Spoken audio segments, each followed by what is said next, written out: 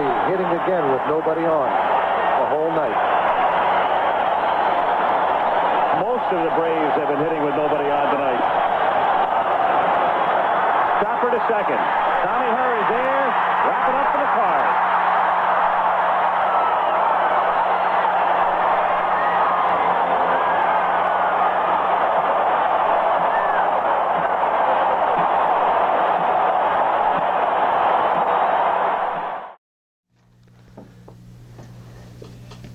Okay, here we are. Time to look right into the world of sports and find out what's happening in baseball. So let's do that. Here's Dick Meadows. Yes, indeed. Well, we got one guy in the National League who really knows both teams. That's Atlanta, and it's St. Louis. He's got those connections.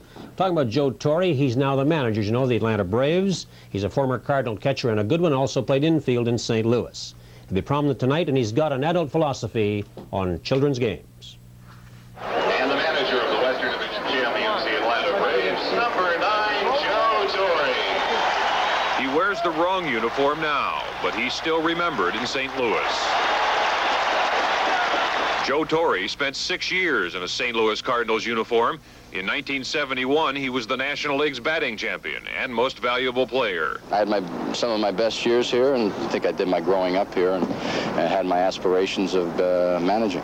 It's been a rough road for Joe Torre, the manager, spending 4.5 years with the miserable New York Mets.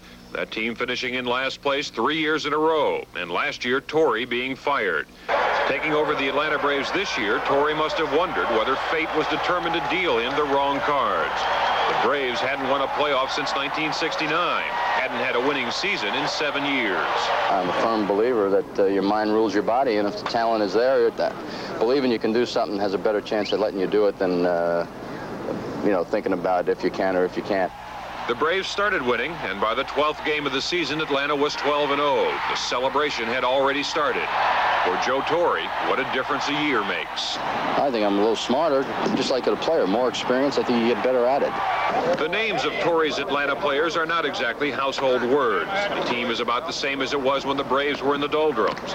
The players say Torre is the reason they became winners. He's always been the kind of guy that would, if you needed something, he was there, you know, and you could talk to him. A friend as well as a manager. Torre views his success philosophically. It works, you're smart. Doesn't work, you're dumb. This year, Joe Torre's been smart. Brought to you by Lowenbrow. When you want the taste of a truly great beer, there's really only one. Tonight, let it be Lowenbrow. And by Chevrolet, who invites you to take charge of a new Chevrolet car or truck at your Chevrolet dealers now.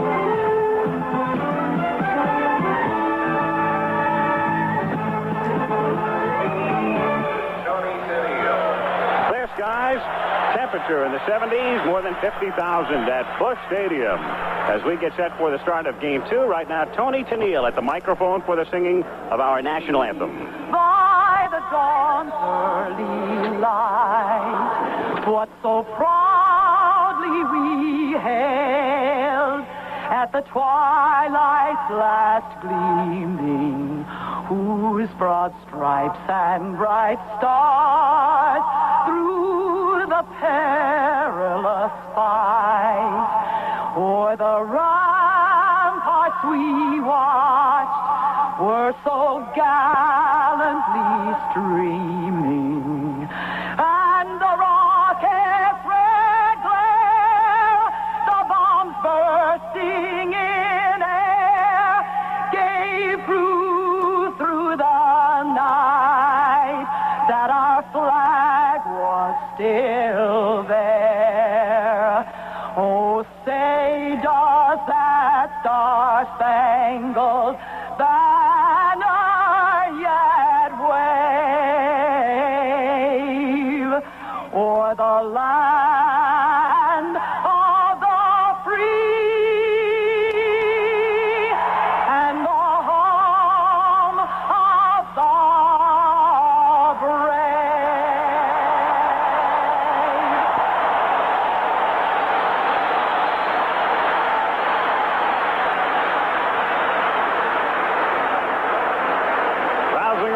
For Tony Tennille at Busch Stadium in St. Louis. The crowd settling in.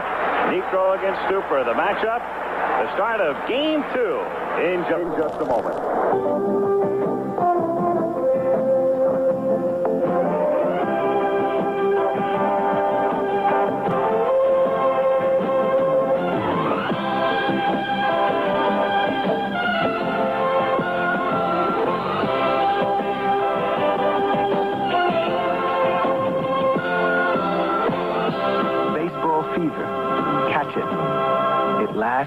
ever. The preceding message was furnished by Major League Baseball. A fitting touch now at St. Louis as the ceremonial first ball will be thrown out by the children of the late Ken Boyer, the longtime Cardinal third baseman, former manager of the Cardinals, who died several weeks ago of cancer. This is Susan Hartwig, children David, Jane, and Danny Boyer. And the crowd here in St. Louis with the ovation as they are introduced, remembering full well one of the most popular Cardinals of all time.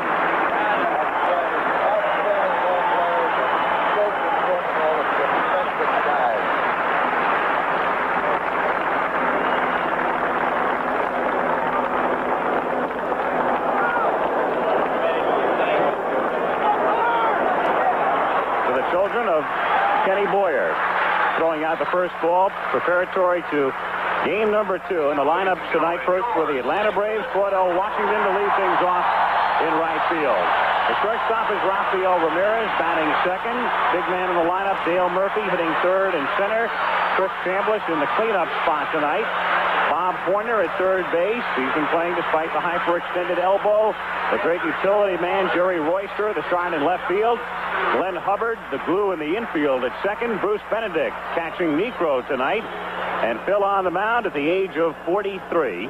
As we look at the Cardinal defense, Keith Hernandez at first base. The second baseman is Tommy Herff. The Cardinal shortstop, Ozzie Smith, over in the Gary Templeton deal during the offseason. And at third base, Ken Oberkfell. Cardinals with a good inner defense and a lot of speed in the outfield. Lonnie Smith in left. The rookie Willie McGee will be in center. He started the season with John Stuper at Louisville. And George Hendrick, who led the club in runs batted in, is in right field. Back of the plate is Darryl Porter. And on the mound for St. Louis is John Stuper, and this had to be the last place he thought he would be when he started the season. John Stuper beginning the year in AAA ball at Louisville. And here's what Whitey Herzog had to say about him. John Stuper's a kid that was very impressive in my spring training camp in 1981. I sent him out at the time. He had no AAA experience, and he went to AAA. I saw him pitch numerous times during the strike. He had a bad year. He was 5-14. He was pitching high. He couldn't get the ball down. He didn't pitch winter ball last year like he did. He rested. Came to spring training. Wasn't very impressive. I'd have to say he was throwing the ball good, but he still couldn't get the job done because he just hung too many sliders, got too many balls up. So that's his year at AAA. Won 7 out of 8. Had an ERA of 1.45. When Andy Rincon faltered, and I wanted to bring in a right-handed upper, I brought him up, and he's been a lifesaver to us. The thing he's done best is pitch against pressure in big ball games. He's beat Venezuela in L.A. He's beat Atlanta on a 4-hitter in Atlanta.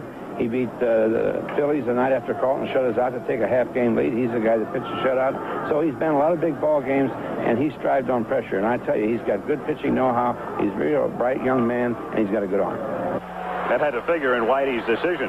Pitching under pressure here at Busch Stadium, not a home run hitter's park by any stretch of the imagination.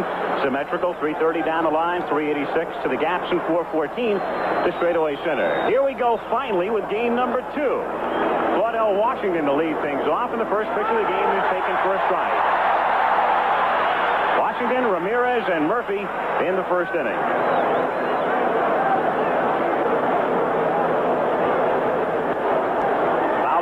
Quickly. Atlanta wants to get they want to get their offense going because they want to get back to the confines of Atlanta, where they love to play in that ballpark and in front of their enthusiastic fans. They're going to have to get something going here. Joe Torre and the Atlanta Braves want to go home with a split. The umpiring alignment, Bob Engel working the plate. No balls, 2 strikes on Washington, who had 2 hits in game 1 of 5, 1 and 2. Washington, the player of the month in the National League in September. In the game that was rained out, he was 1 for 3 and scored the only run of the aborted contest. 1 and 2, count holding. They're trying to jam Washington. They want to keep the ball in tight on him, and as you can see, Porter, as soon as he gives his sign, he'll give the location to Stuper, and he'll move in on the breaking ball and in the fastball.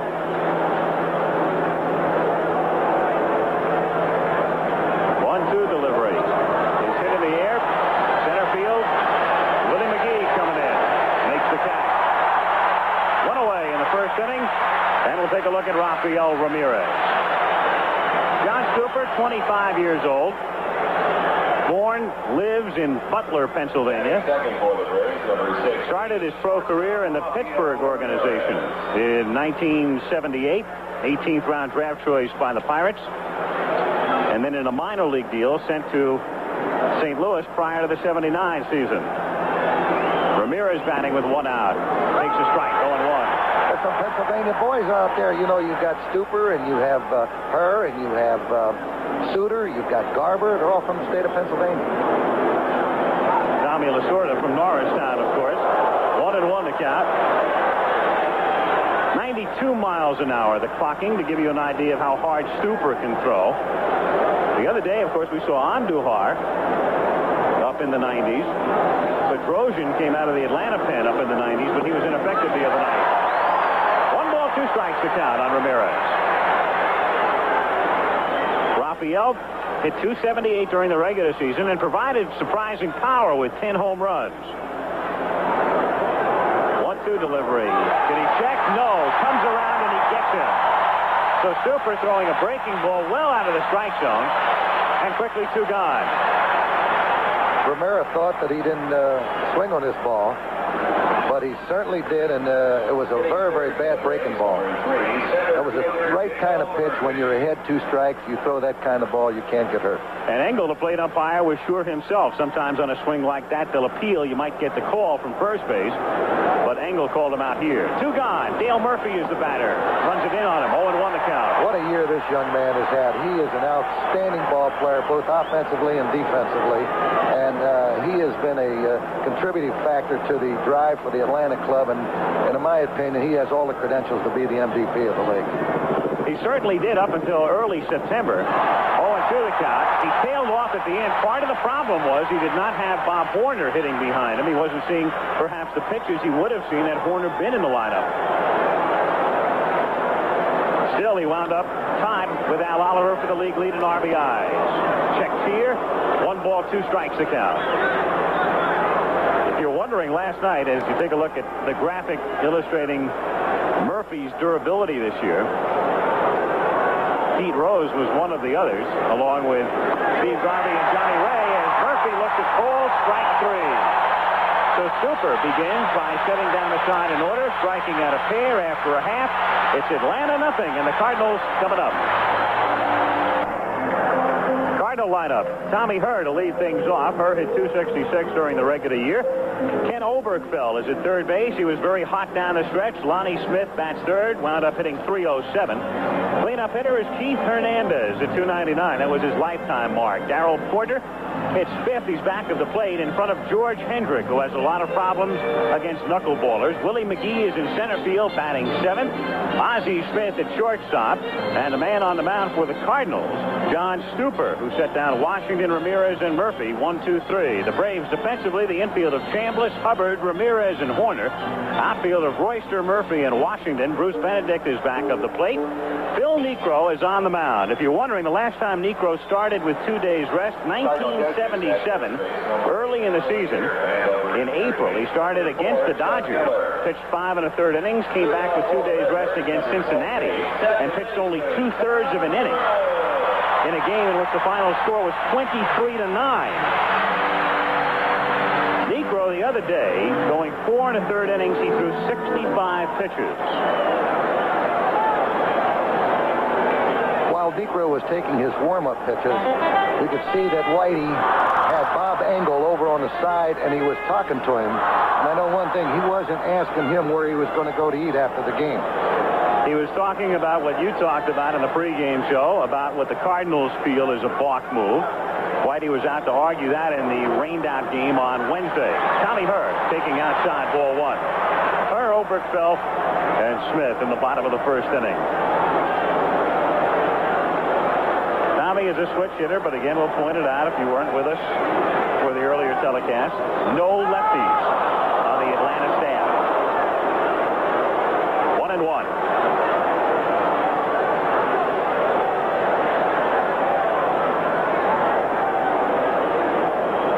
Herr is a switch hitter who had more success this year against right-handers by far than lefties. a team that is contact hitters. They hit the ball to the opposite field a great deal. They run. They very rarely strike out, and they very rarely hit into double plays. These fellas do not overswing. 2-1 the count on her, who takes outside for ball 3. Now, you saw Niekro's record on the road this season. An unbelievable 14-1. The one loss, 1-0. There's Ted Turner, the owner of the Atlanta Braves, in his box near the Atlanta dugout. Had nothing to cheer about in Game 1. The 3-1 pitch is outside. Nothing to cheer about this far tonight either. So Herb at first base, and Oberfeld is the batter. At base number 10, third baseman, Ted Oberfeld.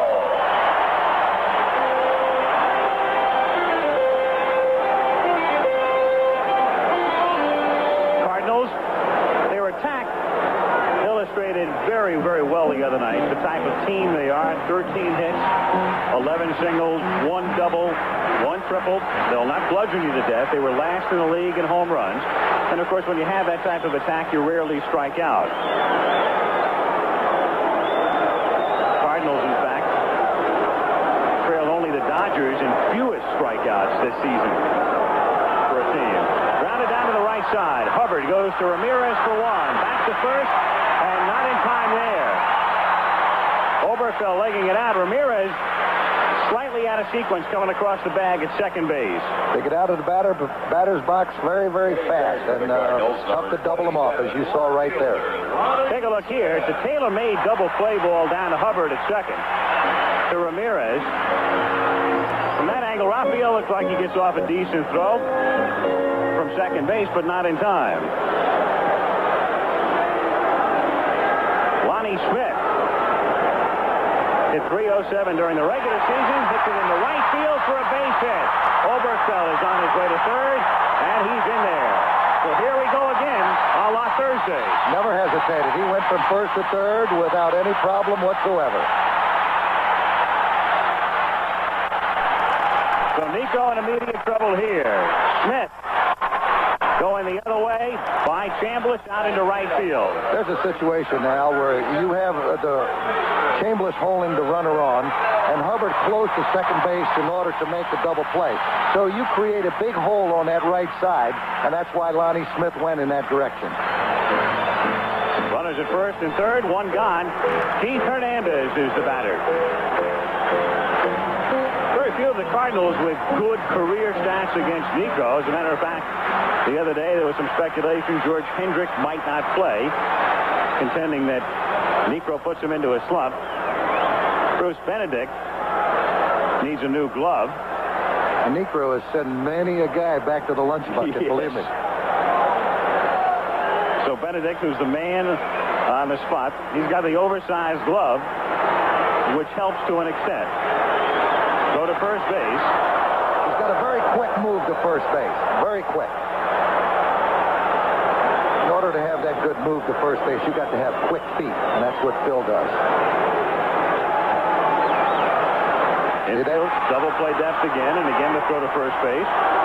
Lonnie Smith, second in the league in steals this season. Trailed only Tim Raines. He wound up with 68. There's a very tough out. Keith Hernandez is a contact hitter. He hits the ball off fields, and he's an extra base power hitter. Hits a lot of balls in the alleys. Low for a ball. He is not your prototypical cleanup hitter, but that sort of indicates the team that the Cardinals have built, the team that doesn't rely on the home run. They've got a man who hit only 7 home runs batting cleanup, but he does the job. He drives in a lot of runs. Yep. 94 during the regular year. Outside for ball 2. 2-0 the count. 2-0 pitch is outside for ball 3. 3-0 with Darrell Porter on deck. Niekro, back-to-back shutouts, closing the regular season against the Giants and the Padres. Then 4 1/3 shutout innings the other day, but of course that was washed away. In trouble here. 3-0 pitch gets the green light and whacks it foul down the left field line. 3-1. You can rest assured now that if Lonnie Smith gets a jump, he's going to go. The theory, I guess, they're swinging 3-0, Tommy, is that 3-0, you're probably going to get a fastball. So give him the green light. That's right, and he knows that Niekro doesn't want to walk him, and he's going to come in with that fastball, and that's the good pitch to hit. It was a good call on the part of Whitey Herzog. Here's the 3-1 pitch. Hernandez grounds it foul down the right field line, and the count is full at 3-2. Pitch, Smith goes, and it's a little looper that's gloved on a hop by Ramirez. He throws to first for the out there, and Oberkfell holds at third. Had Ramirez been able to catch it on the fly, would have been an easy double play. Watch it again. Oberkfell couldn't come in because he thought the ball was going to be caught, so he had to wait. Ramirez coming in. Short hop the ball, bare-handing it. If he had caught the ball, it would have been a cinch double play because Smith was going from first to second on the pitch. So runners now at second and third, 2 down. Porter is the batter. First base open, working on the left-hander here with the right-hand batting Hendrick next. Low for a ball. And the good thing about Niekro in this situation, knowing that he has an outstanding catcher like Benedict, he is not afraid to throw that knuckleball at any time. Normally, when you have a good knuckleball pitcher, you have to worry about the catcher catching the ball. 1-1 the count. Porter laying off, ball 2. 2-1. Porter, his second consecutive disappointing offensive season, and hit much better this year on the road than at home. Lays off here again. This is the ball 3. It looked like the bottom fell out of that knuckleball. It's really amazing how Benedict handled that. Look at this pitch right here. And, of course, extra pressure now on Benedict. If you let one get behind you with nobody on base, no problem. He's the best I've seen catching the knuckleball. You let one get behind you here, and it's 1-0. 3-1 pitch, and that one bounces away from Benedict and rolling into the Cardinals dugout. They're allowed to advance one base so they get a run. Lonnie Smith has to stop at third. That was on the walk to Porter. Very tough pitch for Benedict to handle. Here it is again. Niekro bouncing one with a man at third. And it was all Porter could do to get out of the way. Darrell made a good move. If he's hit by the pitch, then no run scores. And Benedict can't handle it. Right. I don't know how he got out of the way of that pitch. It rolls into the dugout, one base advance. So Oberkfell scores. Smith is now at third. Scored as a wild pitch. There's Lonnie. Runner at first is Porter drawing the walk. 1-0 Cardinals. Here's Hendrick. Inside, ball 1. 1-0. Niekro not prone to wild pitches. He made only 4 during the regular season. However, lifetime 194. How about Tommy John today up in Milwaukee? Who would figure that? That is very, very unusual. Tommy John throwing 3 wild pitches. 1-1. Brewers tying that series. 5th game at County Stadium tomorrow. The winner to the series. The 1-1 pitch. That is trouble. That is trouble. Play for Ramirez, who throws on the run and just does get him to save a run. So in the inning, the Cardinals settle for 1 run, 1 hit, and leave 2. At the end of 1 full, the Cardinals won, and the Braves nothing. John Stuper, who looked very sharp in the first. Here's what John said earlier about pitching under a lot of pressure. He is, son. Well, very much. I worry when I'm not nervous. I pitched against Fernando Valenzuela in Dodger Stadium, and I was very nervous and came up with a pretty good game. A few times this year, I felt comfortable in the big leagues. I just felt real comfortable here and had bad performances, so I'm looking forward to being a little nervous. Bad news for the Braves, as he was nervous in the first and gets better in the second as Chambliss leads off the pitch outside, ball 1. If you look back on last inning, you'll see how the Cardinals scored that 1 run. Stuper felt would look like a perfect double play ball, hustled down to first base and eliminated the double play, which gave Lonnie Smith the opportunity to hit the ball in the hole, which would not have been there with the double play, and consequently they scored a run. The 2-0 pitch is low, and the other key thing, too, Darrell Porter, with his agility, able to get out of the way of the pitch at his feet. Going as a wild pitch, and netting St. Louis the lead. In for a strike to Chambliss, first taking all the way, and the count 3-1. Braves have been silent. They scored just one run, coming to bat 5 times in the rainout on Wednesday. Chambliss whacking it, and it's loved by Herr at second. Tommy Herr moving to his left, reaching up for the ice cream cone catch. Again, goes to show what a fine defensive club they are. Chambliss on what looked to be a solid base hit into right field, and judging his leap perfectly. Herr falling it in for the out. One gone. Bob Horner at the plate. In the air to center field. Willie McGee is right there. 2 guys. So the Braves leaving their bats, I guess, out on the coast. Remember, they came in here in the rainout on Wednesday. They scored 1 run in 5 at-bats. Shut out by force the other night. Stuper has set down the first 5 here tonight. And with 2 down in the second inning, Jerry Royster is the batter. Royster, the most valuable Brave during the stretch drive over the past couple of months. Hits it in the air, foul down the left field line, and out of play. Back in about 3 rows.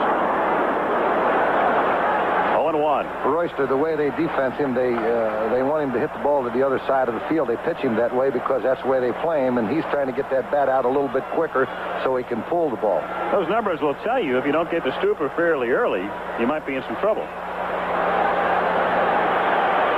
The Braves, who led the league in scoring and in home runs during the regular season, trying to get something started. Trailing 1-0 in the second inning. 2 out, bases empty. As it's grounded back toward the middle, Ozzie Smith can't glove it. And into center field for a base hit. So Royster is aboard. The field is in pretty decent shape. We've had a lot of rain, obviously, over the past 96 hours here as you watch Jerry single up the middle. The infield, of course, has been covered. It's slightly slick, however, because of all the moisture. And you can tell in the outfield, of course, the contrast in colors there. Stuper created the cardinal sin of pitching when he allowed a base hit with 2 strikes and no balls on the hitter. That's the time he's going to have to go to a certain area. Hubbard at the plate, grounding it down to Hernandez. Right at the bag, and that's that for Atlanta. No runs, 1 hit. Leave 1 in the middle of the second inning. It's the Cardinals 1, and the Braves nothing. There's a man with a very tough mission, obviously, tonight, Bruce Benedict. Here's what his battery mate thinks about him. Now, Phil, don't you unwittingly put enormous pressure on Benedict against a running club by the mere use of the knuckler?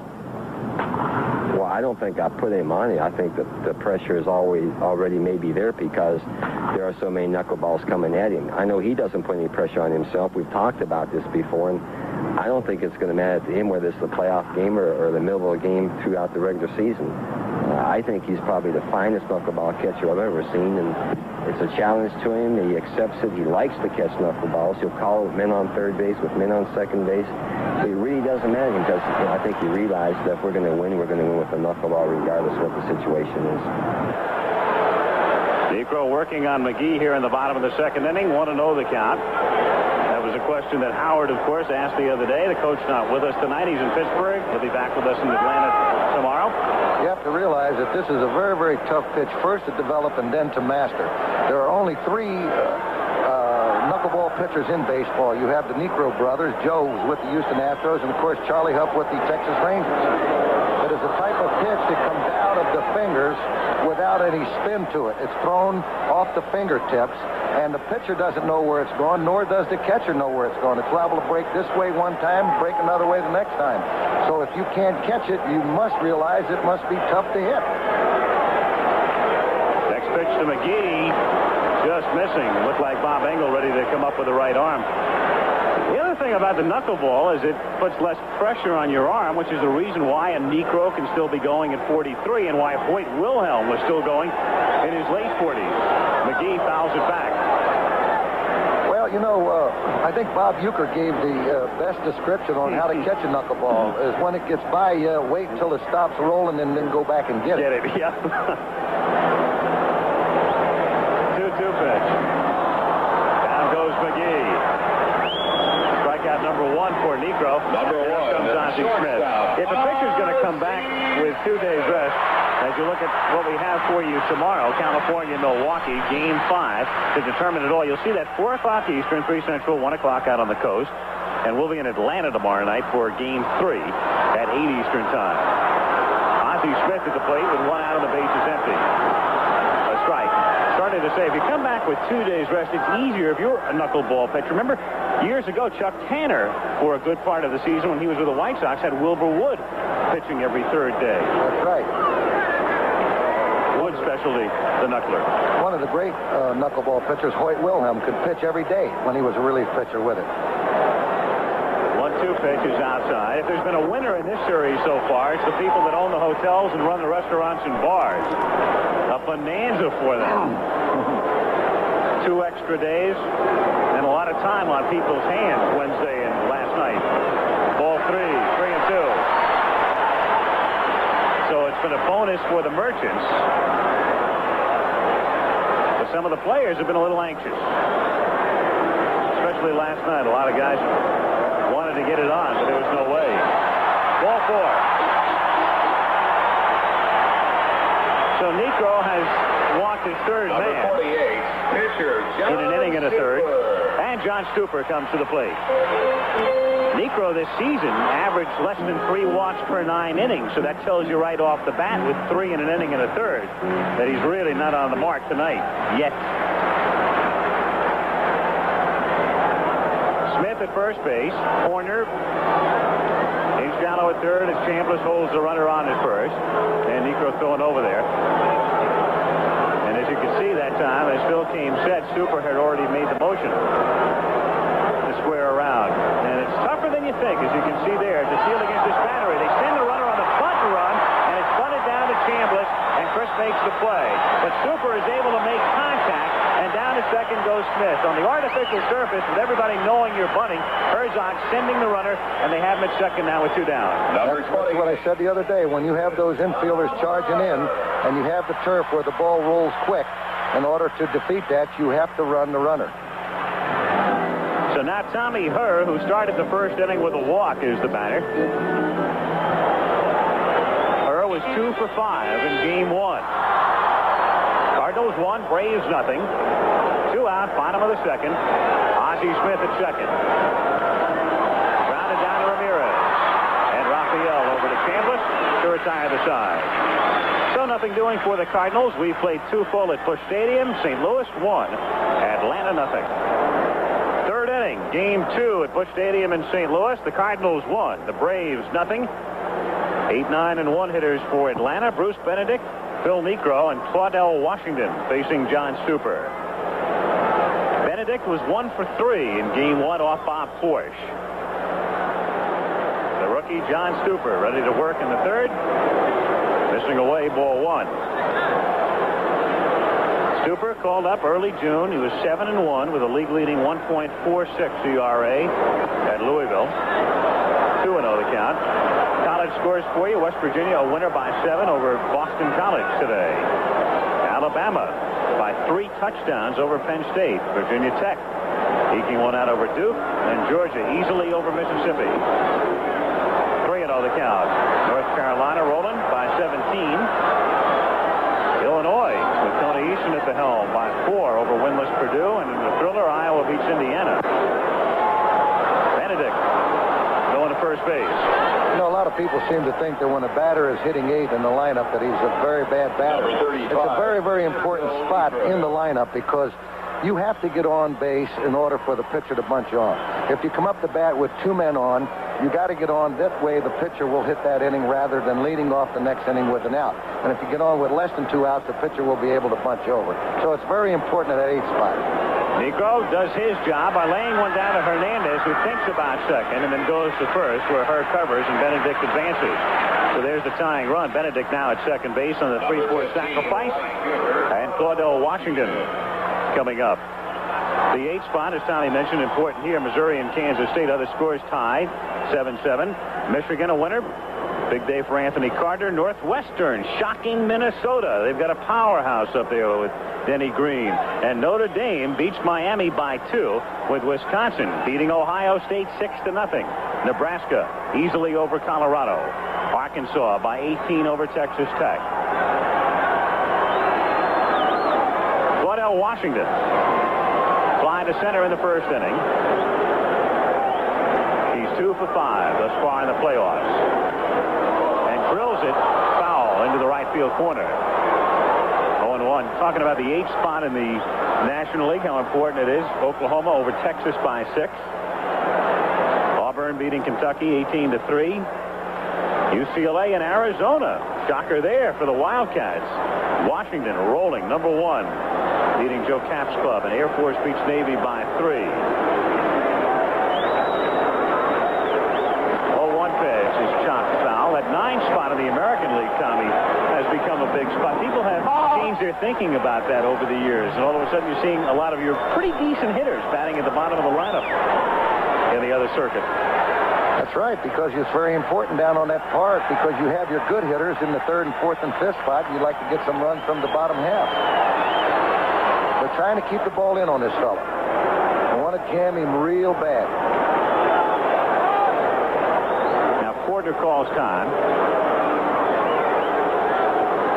You know, when you get some catchers who get into the position and they try to give location, what happens, those coaches at 1st and 3rd sometimes will call the pitch for the batter. They'll say, hey, they're going to throw a fastball inside, and consequently they know. You saw Porter going to the mound. They brought Ozzie Smith in, perhaps something to do with the signs. Of course, you change your signs with a runner at second. There's a possibility that Benedict may be relaying the signs to Claudel Washington.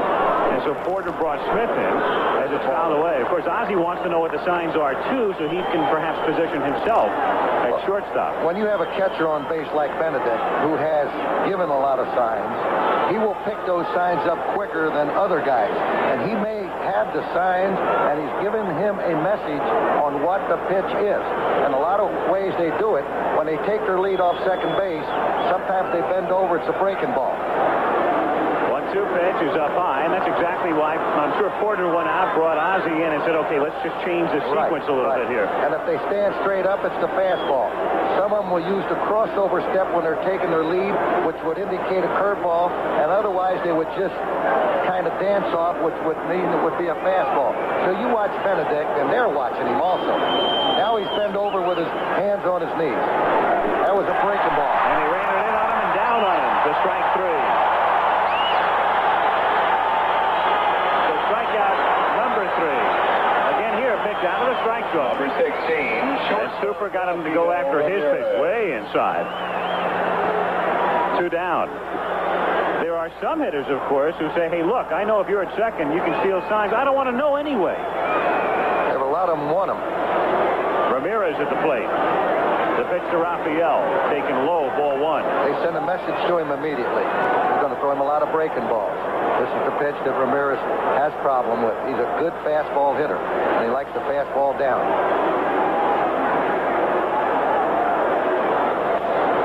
A looper into center field. That's a base hit. They are waving Benedict in, and it gets by McGee. He took his eye off the ball. So the game is tied. He may score on and this around ball. second is Ramirez going to third. Maxwell's waving him in, and they won't even relay it home as the Braves take the lead. A big break for Atlanta. A single to center field by Ramirez, and then McGee overruns the ball, and Ted Turner finally has something to cheer about, and it would have have been close at home because Benedict is not the swiftest runner, and had McGee fielded this one cleanly, it would have been interesting. But as you can see, it skips by him. It skids. I don't know if it hits a wet spot or what out there. You can see the contrast in the color with all the rain here. The ball staying down on Willie, and by the time Hendrick can get it back in, it's too late. Ramirez circles the bases. It's a single and an error charge to McGee, and Atlanta leads it 2-1. And one run batted in given to Raphael. It takes a break like that to get a team going, and right now that's a big help to the Atlanta Braves. Dale Murphy at the plate. The count is 0-1. That's exactly what the Braves needed at this point. A break like that, and a big one. Rafael Ramirez. A single, and then 3 bases on the error, and it's 2-1 Atlanta. Fouled away. No balls, 2 strikes. 1-2 pitch is popped up. Right side, foul ground, playable for Hernandez, and Keith straddling the line now, still in foul ground, makes the catch. They get 2 runs to the Braves. 1 hit, 1 error, no one left. It's Atlanta 2, St. Louis 1 after 2.5. Al Michaels and Tommy Lasorda in St. Louis as we go to the bottom of the 3rd inning. Ken Oberkfell to lead things off. Oberkfell, Lonnie Smith, and Hernandez. A reminder, Too Close for Comfort coming up. A new episode along with It Takes Two, a new show premiere next Thursday on ABC at 9 Eastern, 8 Central Time. Oberkfell takes a strike, and the count is 0-1. Oberkfell was the man who led to the Cardinal run in the bottom of the 1st inning by legging it safely down to first on what looked like a double play ball. To center, to Murphy. 1 gone. Number 27, left fielder, Lonnie Smith.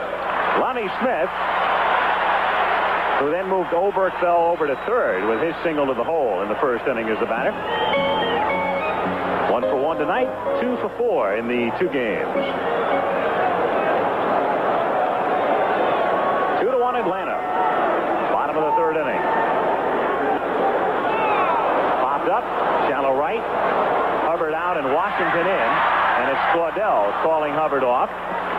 The right fielder's ball, and Glenn, after looking like there might be a collision initially, giving way as he's supposed to do. Number 37, first baseman, Keith Hernandez. So 2 down very quickly, and Keith Hernandez is the batter.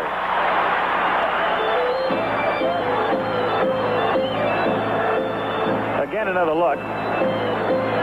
And it's Washington's ball here. Hubbard going out.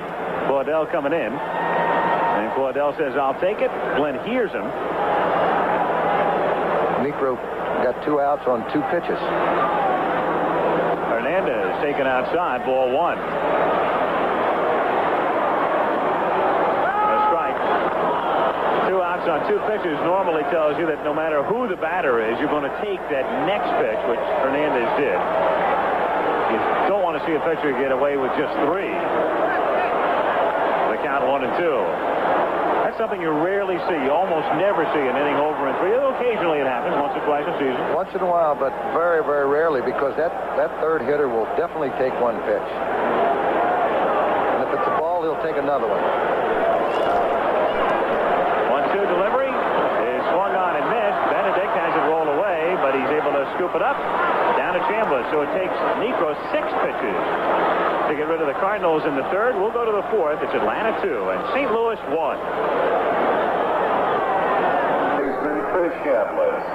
Bob Horner on deck as we start the 4th inning. Here's what his skipper, Joe Torre, thinks about his 3rd baseman. Bob Horner, to me, is probably the most disciplined hitter I've ever seen for the limited experience Bobby has. He's got a short stroke. He knows what the strike zone is. He's not afraid to take the walk. And he just makes the rest of the hitters that hit in front of him much better because of the fact that managers like Whitey Herzog don't want to face Bob Horner with men on base. An appropriate comment in as much as he's on deck, and the man who they'll try to keep off base is Chris Chambliss. Chambliss hit a liner which was speared by a leaping Tommy Herr in the 2nd inning. 1-1 the count. Chris has been in these playoff competition and World Series. He has the experience, and he's quite a competitor. 2-1. His wife Audrey here with him. Most of the Braves' wives are here. It's been a long time on the road. The Braves, a bunch of vagabonds, haven't been home in 2 weeks. It's sharply down to her, and Tommy throws him out. The Chambliss has made decent contact both times, but both times in the direction of that fella. One guy, and Horner is the batter. As a matter of fact, the Braves have been home only 3 days out of the last 24. They were on the road for a week. Then they went home for a 3-game series against San Diego. Then they went out to the West Coast for a week, where they won the divisional title by taking 5 out of 7. Hit in the air to left center field, and deep. Willie McGee going back, and that's Busch Stadium for you. Makes the catch. A home run in the friendly confines of Atlanta. Yep. And in several other parks in the National League, but not here. So 2 down, and Jerry Royster is the batter, singled in the 2nd inning. 1-2 pitch to Royster. Hit in the air to right center field. McGee can fly and makes it look easy. 3 up and 3 down. In the 4th inning, Cards come up, bottom of the 4th, still 2-1, Atlanta. That's what we'll have tomorrow. California, Milwaukee, the winner to the World Series. Game 5 from County Stadium, 4 Eastern. We go to Atlanta, finally. Game 3 tomorrow night, 8 o'clock Eastern time. So big day. Join us here on ABC. Al Michaels, Tom Lasorda with you from St. Louis. Howard Cosell in Pittsburgh tonight. He'll be back with us tomorrow in Atlanta as we start the bottom of the 4th.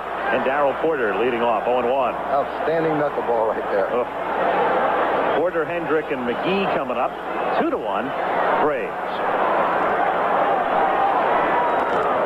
Outside, 1-1. That game tomorrow, by the way, at Milwaukee, probable starting pitchers, Pete Vukovich against Bruce Kieson. 1 game for the pennant. 1-1 pitch is outside. Got to hand it to our guys up there. Keith Jackson, Jim Palmer, Earl Weaver. They were on all day and night, it seemed. About 6 hours today. Yeah, they were out there a lot of time. Rain delays, start delayed by rain, game delayed a couple of times by rain. 2-1 pitch. Low ball 3. Weaver's going to try to work out a contract to get paid by the word next year. For the hour. Bruce Sutter, who has been inactive. The other night, Bob Force going all the way. He needed no help. But ready if necessary. 3-1 pitch. Hit foul outside first. And Hal Lanier. Father Max, the major league player, and Hal several years in the bigs himself. There is Andujar in the Cardinal dugout. He's got an iron ball that he uses to strengthen his arm. Porter hitting it in the air to deep right center field. Murphy going all the way back, and that one is off the fence. He plays it perfectly, but Porter is in his second with a stand-up double.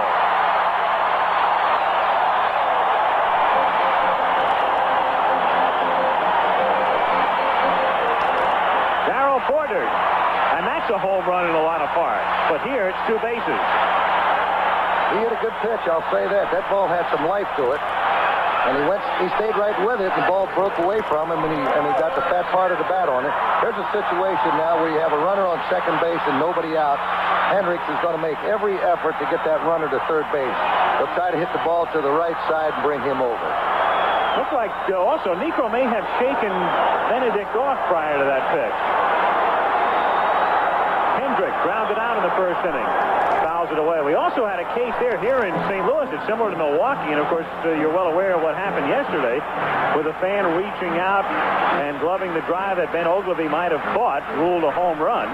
Same situation there on that ball. Somebody leaning right out. That ball was a little short of going out, and the fan could easily touch it. Foul back. Give Larry Barnett a lot of credit today, too. If you saw the interview with him prior to the California-Milwaukee game, he admitted. He said, look, I blew it. Bad call. Well, that just goes to show you they're not perfect. They admit it when they make a mistake, just like anybody else. We all make mistakes in the game. 1-2 pitch is high and gets away from Benedict. And so the runner goes to third, and Hendrick is still at the plate. That knuckleball exploded.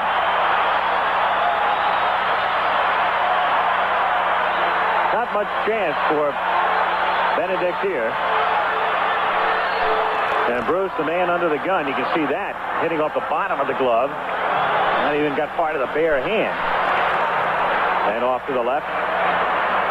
So the runner at third. The Braves are up at first and third now. Back at short and second. They're conceding to run. If he hits a ground ball to short or second base, but at the corners they won't. And he strikes him out. A big strikeout. Very big. Number 3 for Niekro. Watch the movement of this pitch right here. You talk about a moving knuckleball. Look at it. It was there when he swung. It was no longer there. You've heard the expression, guess hitter? You know what pitch is coming, but you're guessing anyway. See how the infield is really shortening up, and they're still going to concede the run. Here's McGee, especially with McGee's speed. Swing and a miss. 0-1. There's the alignment there. That's what you might call astroturf in. Ball, if it gets down to you sharply enough at short and second, you've still got a chance. Right, and with Porter at third base, they can afford to get back a step or two rather than with someone like Smith. Look at that pitch. 1-1. Been a long night for Benedict already. That brought Benedict to his knees. 1-1 pitch. In for a strike, and the count is 1-2.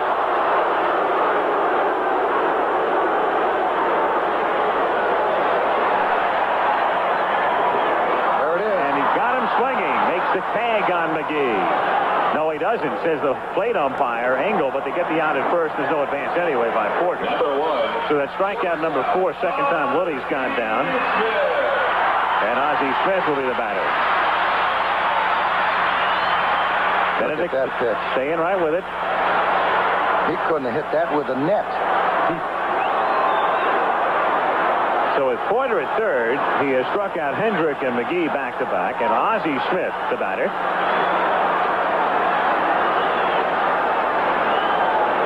Two very big strikeouts, obviously, and especially so now you've got Smith at the plate, you've got the pitcher on deck.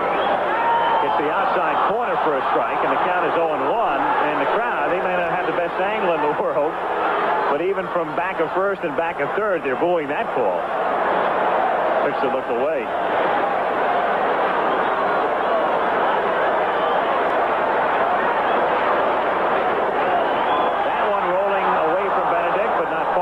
So Porter has to stay at third.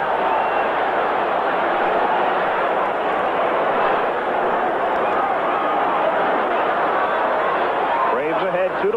2 out in the 4th inning. Porter at third. Half swing foul.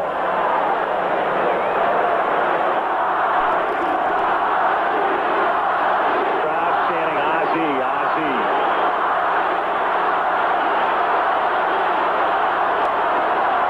Pitches outside for ball 4. So it's the second time Smith has walked. Number 48. First inning, Tommy Herr reaching on a walk. He play Obergefell, beating out what looked like a double play initially, and then the run eventually scoring on the wild pitch. Third inning, Benedict the walk, Niekro advancing him, and then Ramirez a single to center. McGee might have had a play at the plate and then overran the ball. Skipped by him, went all the way to the fence, and Ramirez circled the bases. 2-1 to score. They send Smith as Stuper hits a comebacker, and Niekro works out of it. So Phil watching a man at third, nobody out, and they strand him there, do the cards, and through 4, it's Atlanta 2, St. Louis 1. 5th inning. Glenn Hubbard to lead things off. Hubbard, Benedict, and then Niekro. And a great job done by Phil in the bottom of the 4th inning. Runner on third base and nobody out. Henrik hitting. Wind up getting 2 big strikeouts. Interesting. When it started out, Tommy, it looked like, well, Niekro wasn't ready to go on 2 days rest, and then all of a sudden he seems to be getting it back together. Well, he's got his rhythm going real good now, and he's got very, very good control of the knuckleball. And when he can do that to you, you are in some kind of trouble. Glenn Hubbard 0 for 1 tonight and 0 for 4 in the 2 games thus far. Takes the strike. 0-1. John Stuper went all the way twice this season in 21 starts. Stuper relatively inactive coming in tonight. Pitched last Sunday, 2 innings in relief at Chicago. too. And to remember, the Cardinals in a much different situation than the Braves. St. Louis clinched a week ago Monday, so Herzog could just get the work that he wanted each pitcher to get down the stretch. He didn't have to worry about pressure games or anything. As Hubbard lines it into right field for a base hit. So Glenn is on, and up comes Benedict. Whereas Torrey, of course, was trying to win a divisional title. It was a different story for Whitey, so he was able to spot his pitchers going down that last week. But with the rainouts, it can't have helped him. Well, the one thing is, you say to yourself, is it better for a team to cinch it early, or is it better for a team to keep the momentum going at the last couple of days of the season? No one seems to know the real answer to that. You got to remember one thing. Niekro is a pretty good hitter, so in all cases, this guy might be bunting in this situation. But if you didn't have a good hitting pitcher behind him, then there wouldn't be any doubt as to why he would let the guy hit. All right, quick call by you. Your manager, what do you do here? I have him hitting. Up and in, and they almost hit him. 1-0. Bruce Benedict, as if the night has not been tough enough. Now this. And Bruce says, timeout while I collect my thoughts.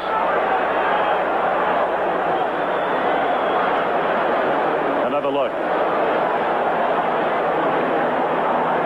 Wow. Eerie sight right there. Look out. You think there's no way he gets out of it. And I don't have to remind you, Tommy, of an incident last year. Say getting hit by the goose. World Series, Game 5. There's a situation where Joe Torre might hit and run. He has a good contact man at the plate. There he goes. There he goes, and it's hit into the right field corner, and it is a fair ball bouncing into the corner and then over the fence for a ground rule double. So that cost the Braves a probable run, as Hubbard would have scored. However, still nobody out. Hubbard would have scored as he was moving with the pitch, but the ball bounding into the area down into the right field corner, skipping high off the AstroTurf. So a ground rule double stops Hubbard at third. Number 35, pitcher Phil Niekro. At second. Watch the way that ball kicks off of there and bounces. Ball landing fair. No question about that call. And then the high kangaroo hop off the AstroTurf here. It's amazing that ball didn't bounce straight, rather than bounce to the right and very high over that fence. Curling toward the line as it came down. That's right. And spinning in. Here's Niekro now, and Phil hits it in the air to left field, deep enough to score a run as Lonnie and Smith the guy may tag up from second. Make the catch, but they just send Hubbard in from third as Benedict remains at second. So Niekro delivering a sacrifice fly. And it's 3-1 Atlanta. Number 15, right fielder, Cardell Washington. Bill Niekro, who hit a home run last Friday at San Diego, his first since 1976. Both of the Niekro brothers are good hitters, pitchers. See, there was an indication of what Joe Torre thought of Niekro's hitting ability when he hit and run with Hubbard at first base and Benedict, the eighth hitter, at the plate. One out. Benedict at second. And Washington hits it high in the air to right field. Tagging at second base is Benedict. Hendrick makes the catch. And Bruce is on his way to third, and he's in there easily. So two long fly balls. One to score a run, the other to move the runner over. And Ramirez is the batter. In the bullpen, the left-hander is Jim Cott, who's older than even Niekro. And the right-hander is Jeff Lotte, a rookie. Cott will be 44 in November. Imagine 44 years old and still pitching in the major leagues. Yep. And Niekro 43 and starting in the major leagues. Phil will be 44 next April. Ramirez takes low, ball 1. 1-0. 1-0 pitch, grounded down to Ozzie Smith, who throws him out, and the inning is over. But the Braves stretch their advantage. A run, 2 hits, lead 1 through 4 1/2. Braves 3, Cardinals 1. For late tuners in, here's the key play of the game. Occurred back in the third inning, 2 out. The batter, Rafael Ramirez. Bruce Benedict was at second base. A single to center. Willie McGee charging, ready to come up, throwing, and perhaps having a play on Benedict at the plate, and the ball skipped by him. Went all the way to the wall. Benedict scoring, and Ramirez circling the bases. Scored as a single, 3-base error that erased a 1-0 early Cardinal lead, made it 2-1 Braves. Atlanta getting another run in the top of the 5th inning and leading 3-1 as we start the bottom of the 5th inning. Top of the order, Herr, Oberkfell, and Lonnie Smith. Herr 0 for 1 tonight, 2 for 6 in the playoffs. 1-0. Crowd tonight is 53,408. Exactly 400 more than filed in here on Thursday. Down to Hubbard. One second baseman throws out the other. One gone. Ken Oberkfell coming up. Number 10, the third baseman. Busch Stadium in St. Louis. When this park opened, I don't know if you might remember back, it was interesting. They had the AstroTurf surface, but they had a regular dirt infield. It was the only park like that. That's right. And they filled in the dirt a couple of years back to make it your standard artificial surface. 1-0 the count. John Stuper, who is on the short end at the moment, and obvious in that profile. 1-1. Stuper's thinking back to that 3rd inning.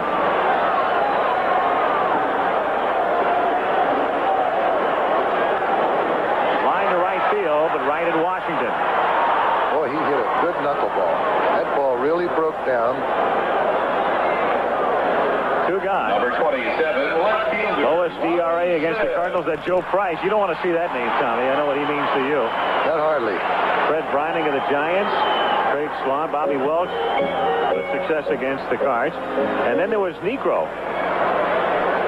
1.29 during the regular season. 1-0 the count. Niekro was 1-0 this season against St. Louis, and in 21 innings allowed just 3 earned runs. 1-1 the count. Niekro loves to pitch in that gray uniform.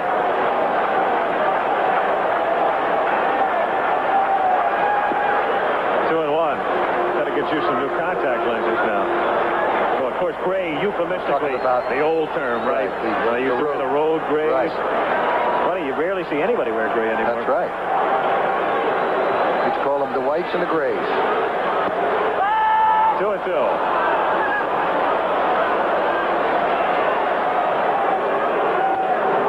Grounded down to short, charged by Ramirez, and he throws him out. 1-2-3 inning through 5. Still 3-1 Atlanta back in St. Louis after this word from our local station. Dale Murphy to lead off, still looking for his first hit in the playoffs, and here's the evaluation of Joe Torre on Murph. Describe that. Well, Ralphie, between Ralphie and Hubbard, our second baseman, they have 19 home runs and 110 RBIs or so, which is something more than I come to expect when I took this job. Ramirez has made a lot of errors for us this year, but he's made a lot of great plays, especially in L.A. last week in the Wednesday game when he had to make about 3 or 4 plays in the hole in an extra inning ball game. He's got all the tools to be a great shortstop, Howard. It's just a matter of him putting it together and maturing and getting more experience to have more confidence in himself. And offensively, I believe the reason he's gone from hitting a couple of home runs to hitting 10 for us this year is we moved him up to hitting second in the lineup in front of the big monsters. That was obviously the wrong cut that we had queued up right there. Torre talking about his double play combination. So file that away in your memory bank the next time Ramirez comes up. Meanwhile, Murphy at the plate in the count, 2 balls and 1 strike. Murphy, Chambliss, and Horner in the 6th inning. Half swing, 1 hopper down to Hernandez right at the bat. 1 out of the 6th inning. Game 2, Atlanta on top 3-1. Chris Chambliss, the batter. Tonight at halftime, Clemson having no trouble at all. A&M at the half, 3 points over the Cougars. Georgia Tech over Tulane in the 2nd. Vanderbilt leading Florida at the half. Tennessee, LSU knotted up. And SMU, 3rd quarter, trailing Baylor, 13-0. Chambliss takes the strike. 0-1 0-1 the count. Funny how everything can turn around simply with an Atlanta victory if they can hold on tonight. 0-1 pitch is grounded foul. The ebullient mood, the Cardinals winning the other night and winning handily with force, working in the crowd, celebrating in the town, going wild. And then all of a sudden, if Atlanta pulls out a victory, you're tied 1-1 just like that. And not only that, the rest of the series is played in Atlanta. And that's where they want to be. 1-2. And the big thing about being ahead at this particular time is that they can't think about using Stuper.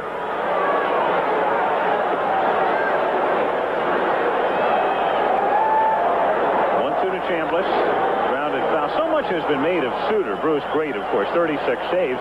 You tend to forget on the other side, you've got a fellow by the name of Gene Garber, who came out of that bullpen to save 30 games for Atlanta this season. Fantastic year. Fantastic.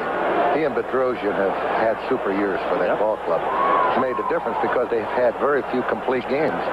So Joe Torre is really dependent on those two fellas.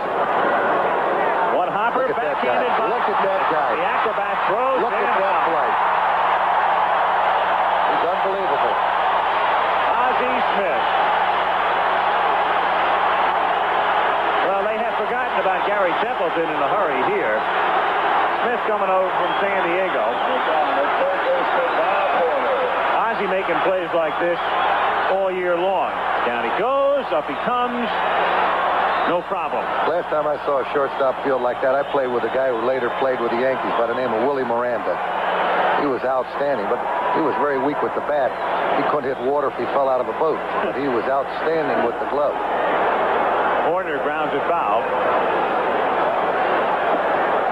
0-1 the count. Hitless tonight. Bob in the series is 0-5. You can see what a difference the launching pad makes to Bob. More than twice as many career home runs. 1-1. Alan Roth pointing out something very interesting over his career. And also, this season, he homered at home every, let's say, 10 and a half at-bats, and on the road about every 34. 1-2 the count. He hit 25 this season in Atlanta, and he hit 7 on the road. Every 10 and a half at-bats is a better percentage than Babe Ruth had. Yeah. Alan Roth saying you are correct, sir. 1-2 delivery. Swung on and missed. 3 up and 3 down. At the end of 5 and a half. Braves 3, Cards 1. Tomorrow we'll be in Atlanta for game number 3, 8 Eastern time. Rick Camp to the mound for the Braves, who came out of the bullpen to join their rotation early this season. Joaquin Andujar, the pitcher of the month in the National League in September, will work for the Cardinals as we go to the bottom of the 6th inning.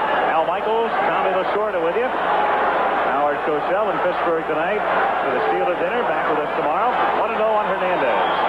In the Atlanta bullpen, Tommy Boggs, who would have been the starter had we played last night, throwing. Now he's out of the rotation, at least for the moment. Hernandez hits it sharply into right field for a base hit. So Keith, who was 1 before in game 1, leads things in the bottom of the 6th inning with a solid single into right field. Wonder how the dinner's gone with Howard. We miss him. Well, before the night's over, you want to do a Cosell imitation for me? Simple, Tommy, really. The precipitation, which has seemingly become mandatory, has abated tonight. I don't want you to get on Howard. You know, he's great. You know, he's one of the most generous guys that I've ever met. In fact, Emmy told me that every year Howard wants to donate $25,000 to the family of the unknown soldier. He's going to have you in his neck brace tomorrow. Darrell Porter is the batter. Porter has blocked and doubled. Crowd coming to life now as the Braves lead it 3-1. Bottom of the 6th inning.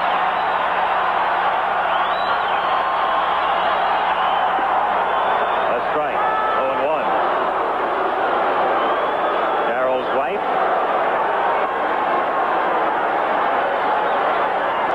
Pretty lady.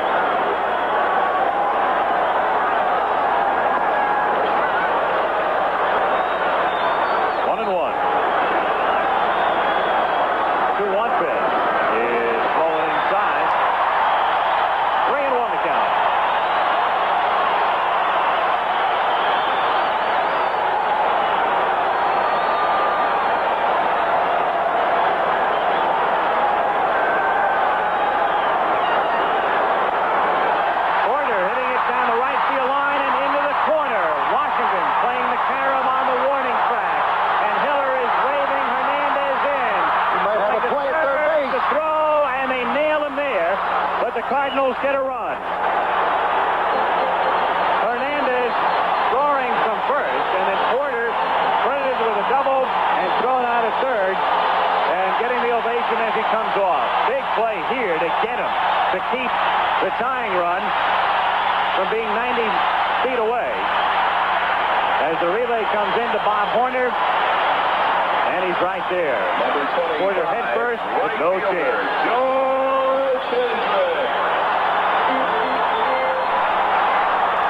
Now you got Bedrosian warming up, and he is warming up in case anything happens to Niekro. Hendrick. 0-1. Another angle now to play at third base, and no doubt about this ball.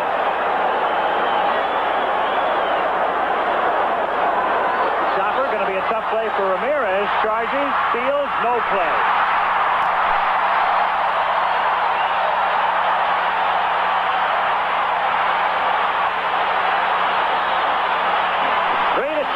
Atlanta on top, tying run at first now. That was a big play at third base a moment ago. He would have scored on that ground ball because it was hit so high. So the relay by Hubbard to Horner was perfectly executed. Now Bob Gibson going to the mound.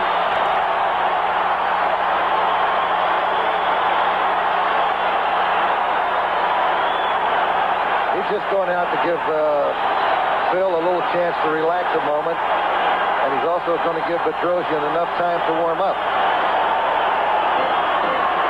There's Bedrosian, who was not effective in Game 1, coming on in relief. Threw very hard that night, and he was the victim of the Cardinals' attack.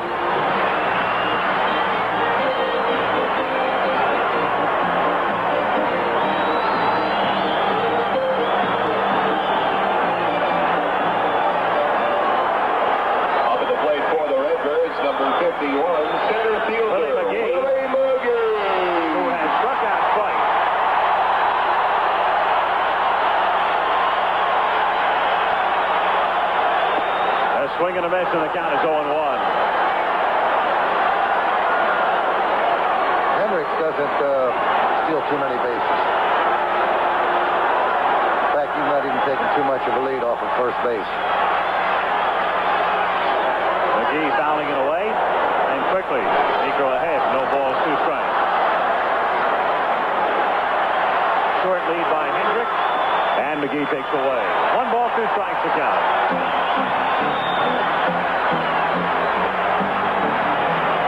McGee, the man the other night who hit one into the right field corner and then stopped at third when he didn't look at his third base coach, Chuck Hiller, on a play on which he could have had not only an inside the park homer, but could have gone back to first. And down he goes again.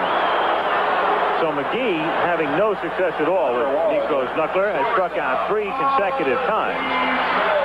And it will bring up Ozzie Smith. Niekro with a total now of 5 strikeouts.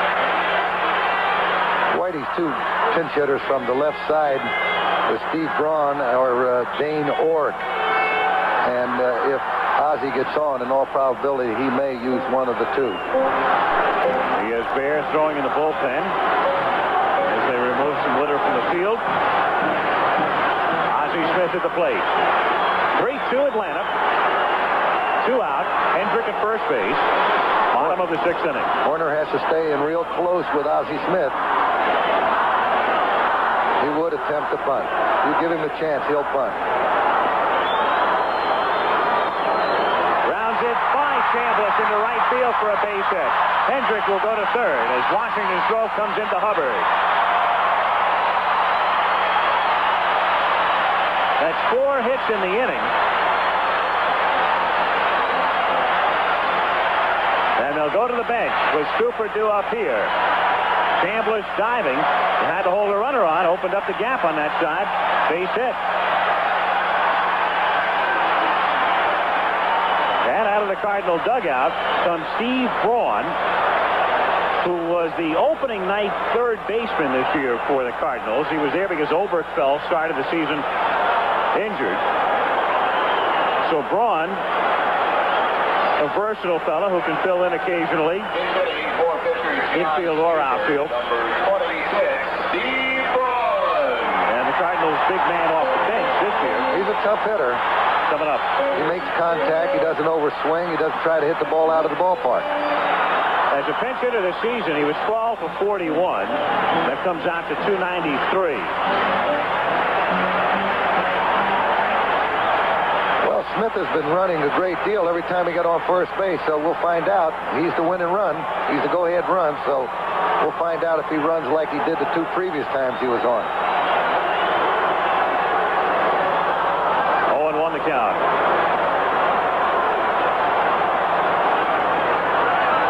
But it's a tough job coming off that bench, hitting particularly off of a pitcher like Niekro. Very difficult to pinch hit. Hendrick at third, Smith at first. 2 down, 4 hits in the inning for the Cardinals. There goes Smith. Ozzie running, and the pitch is swung on and missed, and there's no throw. All Benedict has to think about here is making sure that ball doesn't get behind him. So in a situation like that with a knuckleball coming in, you're almost conceding at second base. Grounded to the right side. Chambliss. Niekro covering, and Phil escapes.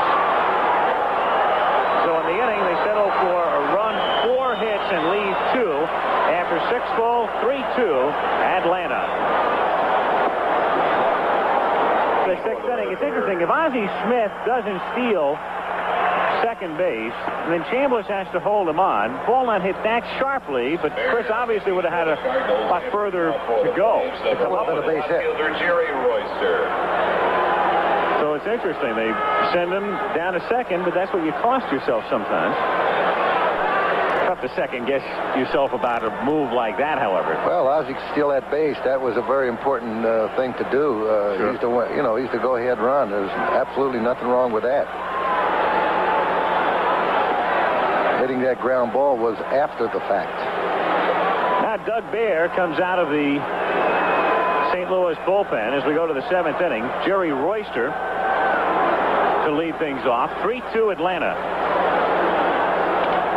Lined into left field for a base hit. Smith getting it back in. So Doug Baer, number 17, whose wife Connie gave birth yesterday. He's going to have to hold. He's going to have to hold Royster very, very close here. He's liable to steal on him. He's one of the guys that can steal for that Atlanta ball club.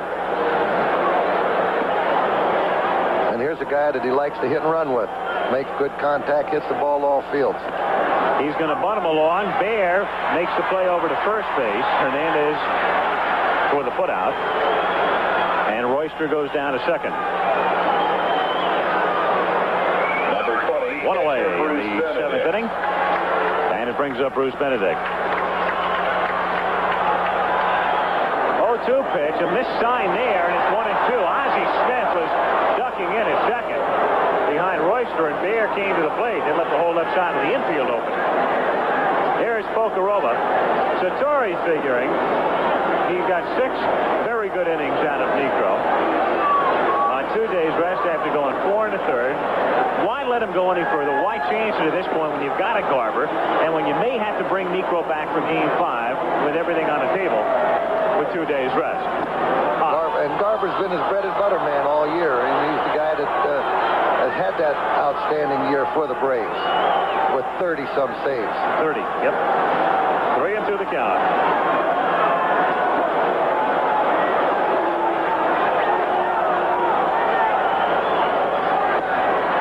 And he loses Benedict. So runners at first and second. 1 out. And Biff Pocarova,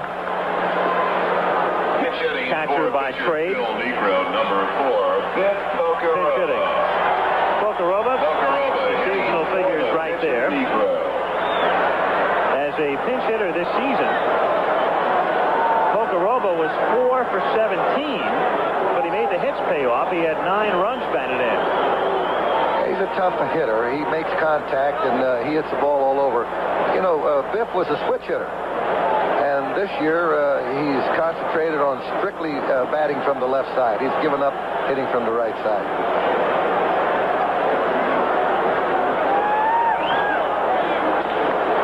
Chopper to the right side.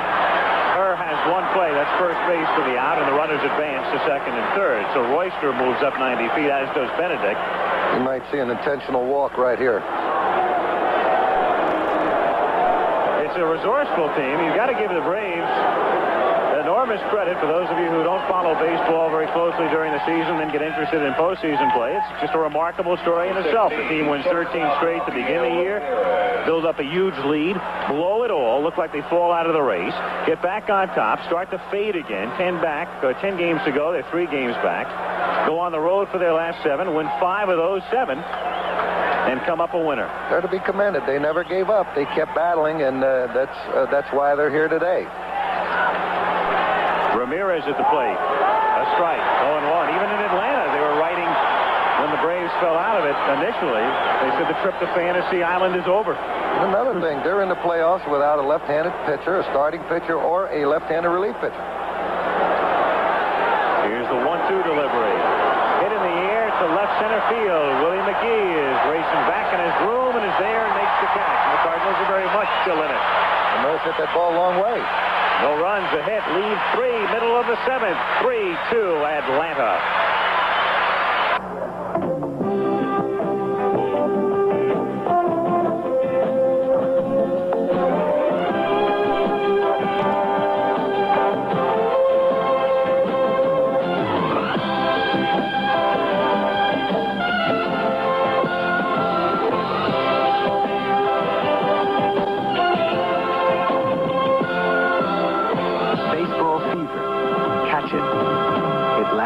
Forever. The preceding message was furnished by Major League Baseball. Going to the bottom of the 7th inning, Gene Garber comes in to pitch for the Atlanta Braves. Garber, despite a losing record, 8-10. The key figure right there is the second one, saves. Also the ERA obviously outstanding at 2.34. So Garber, again, coming in a little bit earlier than he normally would, but he's well rested. And again, let's set it for you tomorrow. The American League Championship will be decided. 1 game for the title. 4 o'clock Eastern time. Probables there. Keeson for California, Vukovic for Milwaukee. And then we'll go to Atlanta. Game 3 coming up tomorrow night there at 8 o'clock Eastern time. It's going to be some game in Milwaukee. Oh, boy. Game 5, the big one. All the marbles riding. The winner goes to the Fall Classic. I imagine most of the Angels and the Brewers are probably looking on tonight, trying to get some sleep tonight. Trying to go to bed early. Well, it's going to be very interesting. Tough to sleep well, I would think, on a night like tonight. I'd imagine so. On the line tomorrow. Tommy Herr is the batter as we go to the bottom of the 7th inning. Gene Garber starts him with a strike. 0-1. Very big play in this game right now. You go back to the bottom of the 6th inning. Darryl Porter that doubled to drive in Hernandez. But the relay from Washington to Ramirez, the shortstop, and then the throw into Horner to get Porter at third. Staved off any further damage. 3-2 Atlanta. Because Henrik's got an infield hit at the next hitter, right, which would have resulted in the tying run scoring. Right. Later in the inning, Ozzie Smith had a base hit. Fouled away. And they'd have still had another out. And down he goes. Tommy Herr can't believe the call by Bob Engel. All right, you check it out. Going inside on the corner, according to Engel. The pitch looked like it painted that inside corner.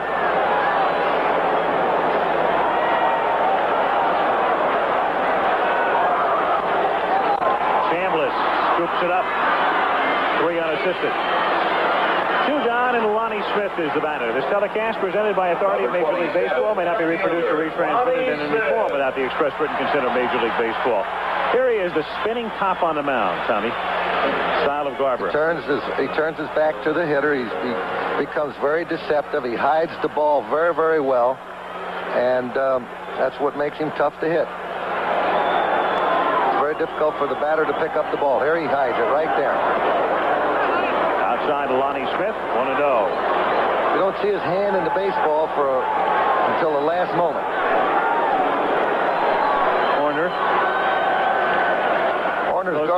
He's guarding the line. He doesn't want the ball to be hit between him and the bag for an extra base hit. Down in his direction. 1-1. I've seen guys hug lines before. That's about as close as you're going to play. That's what you have to do in this situation. You must guard the line and not give the batter the double. He'll hit a ball. They'll give him the base hit between third and short, but not the ball down the line. 1-1 pitch. Got pulled so much he lost his bat, and the count is 1-2.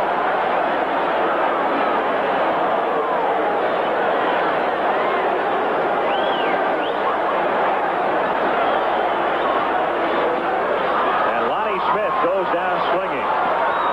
Nothing doing for the Cards through 7. 3-2 Atlanta.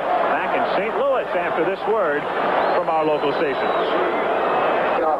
Some final scores for you. West Virginia over Boston College by 7. Alabama beating Penn State by 3 touchdowns. Virginia Tech eking one out over Duke. Georgia rolling. North Carolina likewise. Illinois in a wild one. 4-point win. Look how deep. Iowa over Indiana by 4. Missouri, Kansas State, a 7-7 tie. Here's Dale Murphy as we go to the 8th inning, fouling one away, and the count is 0-1.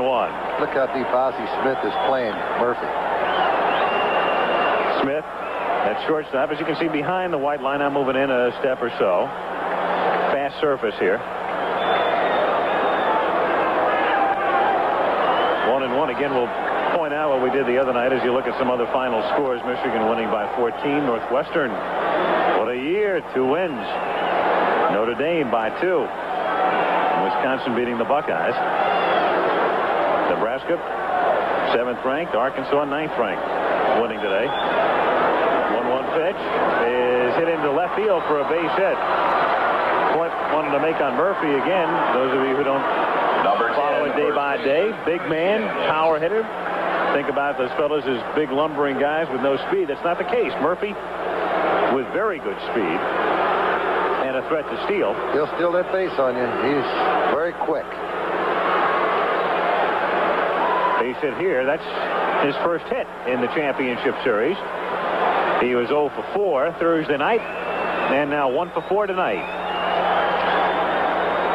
And Chris Chambliss, the batter. Chambliss 0 for 3 tonight. And 0 for 6 in the 2 games.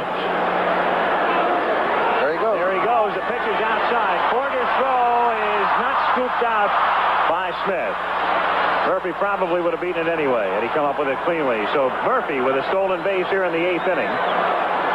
Another look. Porter threw a man out the other night with a terrible throw. This one is a better throw, but doesn't get the job done as Ozzie can't scoop it out of the dirt.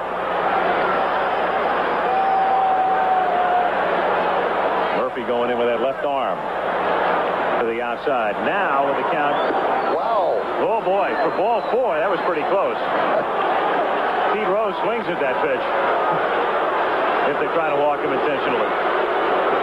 So Chambliss goes to first. Runners at first and second with nobody out. Now Whitey Herzog. He's telling the umpire that if he takes him out, he's going to make a double switch because he wants to keep Stuper from coming to bat the next inning. What he's doing, he's going to take Lonnie Smith out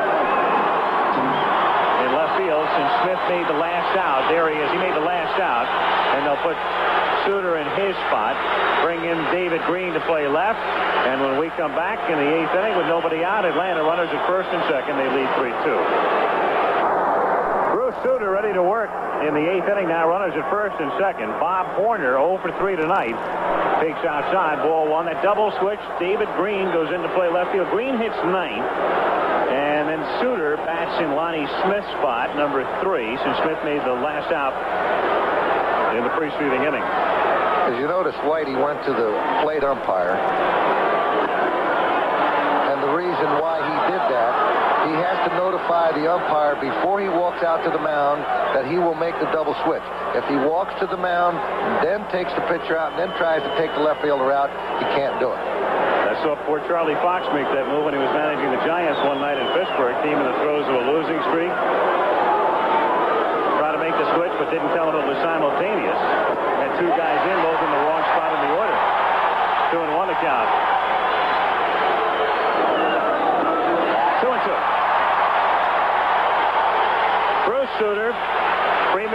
pitcher in the National League over the past 4 seasons. He's led the National League in saves. 36 this season, and 37 back in '79 with Chicago. And he gets one. He's tough. I've seen this guy so many times do the job. He's very tough. And, you know, because he throws a split-finger fastball, which reacts almost like a knuckleball. He developed the pitch under the tutelage of pitching coach Fred Martin when he was with the Cubs. And had he not come up with that pitch, he was just doing a so-so job. And then when he did develop it, and he's the only one that can do it, he became one of the premier pitchers in baseball. Royster at the plate. They're running from second. The throw down to Oberkfell, and they nail Murphy. So Dale Murphy, figuring he could steal third. Chambliss remained at first with a double steal either not on or somebody missed a sign. And Murphy is gone. Ooh. Pretty close play there. The tag made on one knee and the other foot in there.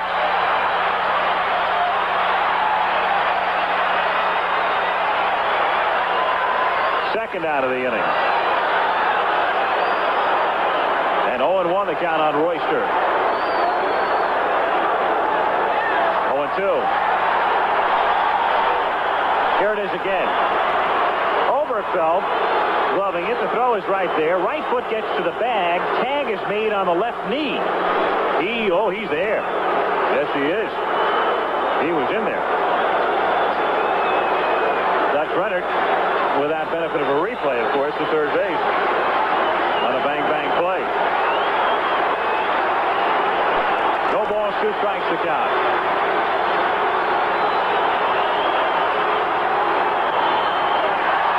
Suter, and Bruce gets this crowd fired up as he gets out of the jam in the 8th inning. Bruce goes to stand at the end of 7.5 at Busch Stadium. Atlanta 3 and St. Louis 2.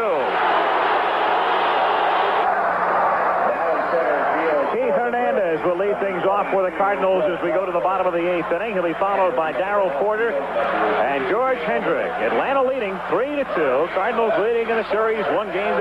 Very exciting game, Al. And, you know, when I mentioned about Suter throwing a split-finger fastball and it reacts like a knuckleball or a forkball, it's a little bit different. The split-finger fastball is thrown with the fingers slightly spread apart, whereas the forkball, you open your fingers as far as they can go, and then you stick the ball in it. And that's the difference between a forkball and a split-fingered fastball. A lot of fellas have tried to come up with this pitch, but unable to do so. Dale Murphy has moved to left field, and Brett Butler, you saw him, he comes in defensively now in center field as Royster comes out. Scoring summary now, Cardinals getting a run in the first on a wild pitch. In the 3rd inning, Benedict the walk, and then the key play, Ramirez a single. McGee overran it, 3-base error, 2-1. Number 1, Jerry Royce. 5th inning, Atlanta made it 3-1. Niekro driving in Hubbard with a sacrifice fly. 6th inning, Hernandez with a base hit, and Porter with a double to drive in a run, and then he was thrown out at third.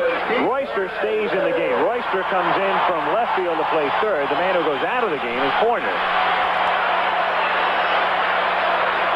And there's Jerry now, and you can put Butler in Horner's spot, number 5. Joe has tightened up his defense. Butler is in center field. He can really go get the ball. Royster's an outstanding third baseman. Keith Hernandez rounds it down to Hubbard, picks it up off his hip and throws him out. Tough play for Glenn. Ball picking up speed on the turf. And here's the play featuring Darrell Porter, the next batter, 6th inning. Now watch here, he drives in a run with a double. Hernandez comes in to score while this takes place. But now Washington throwing to Ramirez, the shortstop, who was the cutoff man, and down to third to Horner to get Porter going in. He would have scored on the base hit by Hendrick next, and had he done that, we would have been tied right now. So a very big play at the moment. On the throw from Washington to Ramirez into Horner as Porter looks at a strike and the count is 0-1. 1-1 now the count. In this situation, Al Porter's capable of hitting the ball out of the ballpark, and what Barber is trying to do is keeping the ball away from him to where he can't hit it out of the park. Darrell hit 12 this season. He was second on the club. And the count is 2 balls and 1 strike. Darrell's right. The end.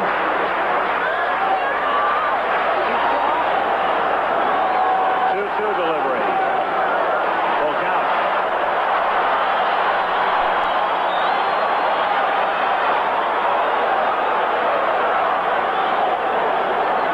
Whitey's thinking right now that if Porter gets on, he may use a pinch runner.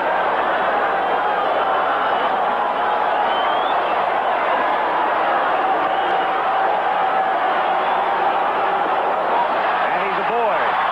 So Darrell Porter, a perfect night, 2 walks, 2 doubles.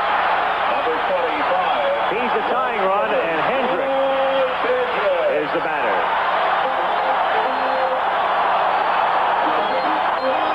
For the moment, anyway, no stirring in the Cardinal dugout as to a pinch runner.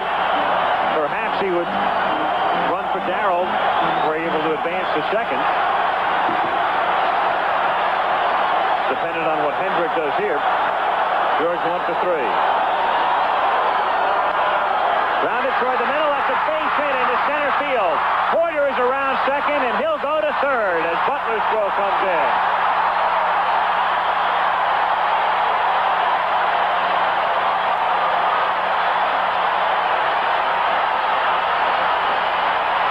So Busch Stadium erupting as Hendrick, who had an infield single in the 6th inning off Niekro, rounds one through the middle into center field, putting runners at first and third with 1 out, provoking a visit from Torrey. In terms of anybody else coming in, forget it. There's no activity in the Atlanta bullpen. You live and die with this man. The only other man you could think about would be Bedrosian. So Torrey out for a word, and also with the infield with runners at first and third. It's going to be very interesting to see how he sets up his defense because of the fact that with Green the hitter, he's very, very tough to double off. McGee, who's also McGee, tough. excuse me. Right. And he doesn't have anybody warming up in the bullpen, so he's going to definitely stay with Garver. Willie McGee has struck out 3 times tonight, but that was against Niekro. So he couldn't hit the knuckleball. And now he'll face Garver. Runners at first and third. Porter at third. Hendrick at first. 1 away. Well, the second baseman's playing back, Al. They're playing back in double play depth. McGee hit into 9 double plays this season.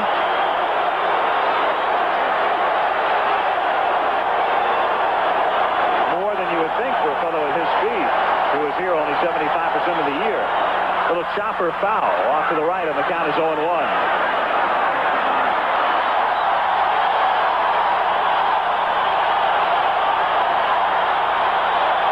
Crowd roaring, and the 0-1 pitch to McGee is in at his feet.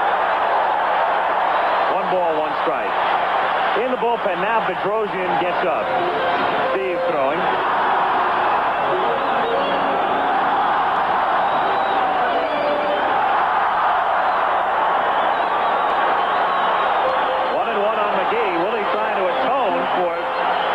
Play in the game right now. Overrunning Ramirez's base hit. Go to first base.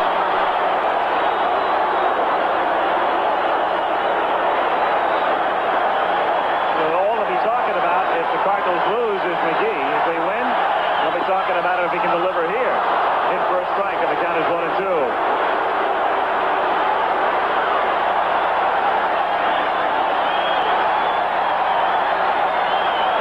Pitch to McGee. Hand swing, little bounder that Ramirez makes the play on Hendrick, but that's all as Porter comes in to score. So the Cardinals get even on a little hand swing squibber back toward the middle. That's what that speed does for you. All they can get out of it is the tag on Hendrick coming down. Look look at that pitch. McGee goes after a pitch well out of the strike zone, chops it over Garber's head.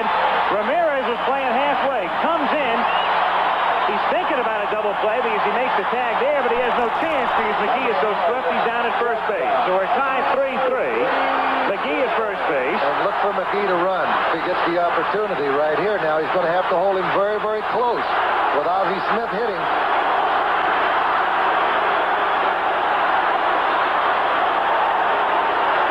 Garber will throw over there a few times.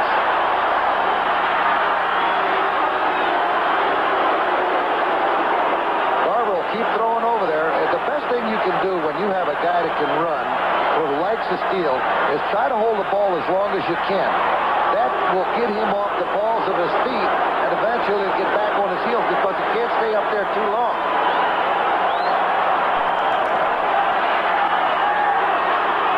Al Lanier, the coach at first base, along with him.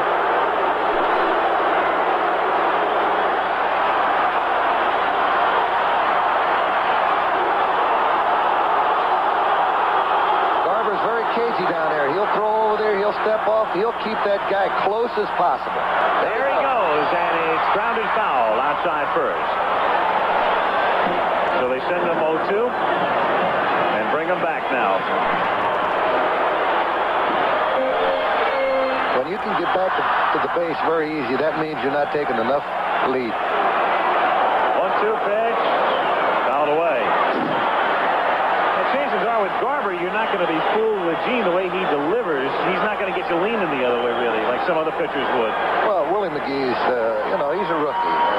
He's just starting out in the big leagues, and he's just not able to pick up any keys on the pitcher as well as the more experienced base stealer will. But eventually, he will pick up those different keys and be able to steal a lot more bases. Get back awful easy. So many times this year, you don't want to get burned here. Critical juncture of the game, playoffs. You're the time for go-ahead run. Grounded down to the right side. Hubbard up with it, and he throws Smith out. So it takes a while, but Garber works out of the eighth after the Cardinals get a run to tie it. We're tied 3-3 back after this from our local station. We go to the ninth inning in St. Louis. Al Michaels with Tom Lasorda. A 3-3 tie in Game 2. Glenn Hubbard to lead off. Bruce Benedict to follow. Then Garber's spot. Suter not having success at all this year against the Braves during the regular season. Hubbard takes a strike. Suter, as he's prone to do, more comfortable out of the stretch with nobody on base, fouling it away. That's something more and more pitchers seem to be going to. Al Holland of the Giants is another one who does it all the time. The left-hander.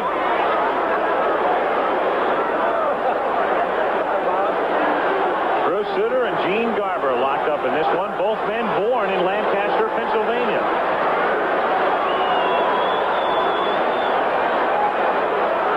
Pitch is in the dirt. 1-2. You're going to throw one onto the screen. That's a good time to do it. Nobody on base. 2 strikes, 2. Yep. 3 runs, 6 hits, no errors for the Braves. 3 runs, 7 hits, 1 error for the Cardinals. Bruce Suter pitched well with the Cubs, but like Bruce pointed out recently, 37 saves over there wasn't doing him any good. 1-2 pitch is outside. 2-2 the count. So Whitey Herzog got him. Remember, he picked up Raleigh Fingers from San Diego, then got Suter, then sent Fingers up to Milwaukee. Kept Bruce. To center field, and McGee is there.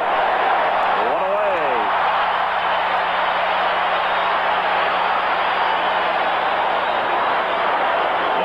Benedict is the batter. When the Cardinals bat in the bottom of the inning, they'll have David Green leading off. He came into the game in the 7th inning in the number 9 spot. Then you go to the top of the order, Herr and Oberkfell. Followed by the pitcher spot. A strike. That's right, because Suter's hitting in the number 3 spot with Lonnie Smith out of the game.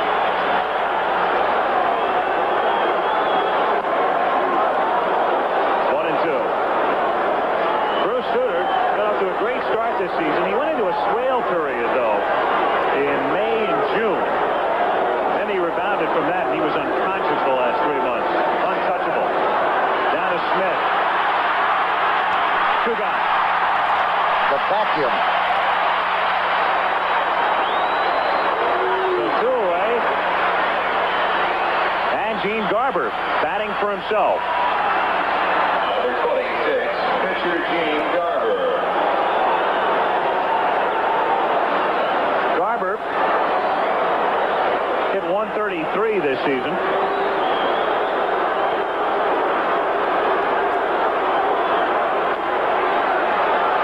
Suter down off the mound, fielding up along the line, and he does the job in the top of the ninth. So the Cardinals coming up in the bottom of the ninth inning. The score tied 3-3. National League Series, of course, is 2 days behind because of the two rainouts. Cardinals in Atlanta will be with you from Atlanta Fulton County Stadium tomorrow at 8 o'clock Eastern Time. So the American League will be over tomorrow, and we could be going till Tuesday. Cardinals have other ideas, however. They're looking for a sweep. They lead 1-0. We're tied here in game 2, 3-3, bottom of the ninth inning. Gene Garber will go to work on David Green, Tommy Herr, and Ken Oberkfell. Now for the Redbirds, number 22, left fielder David Green. He's got Jim Cott warming up. The pitcher's hitting fourth this inning, and if he gets in a hitting situation, he may have to go to the pinch hitter. There's Cott. Green was part of that blockbuster trade with Milwaukee in the winter of 1980. One of the key men in the deal, right along with pitcher Dave LaPointe, also Larry Sorensen and Sixto Liscano came in that deal. Ted Simmons, Raleigh Fingers, and Pete Vukovich went to the Brewers. So they gave up a lot. And they got in Green anyway, a fellow they think will be in their starting outfield for years to come, but right now he's having a tough time breaking into the starting outfield. Well, the reports that Whitey had on Green's minor league career were outstanding, and that's why he insisted on Green in the trade. Takes outside for ball 1-0. Outstanding ability. One day will be an outstanding player in the major leagues. He was playing regularly earlier this season. When he got hurt, that's when they brought McGee up, and they couldn't get Willie out of the lineup. Fouled away. 1 ball and 1 strike to count on Green. Green, born in Nicaragua.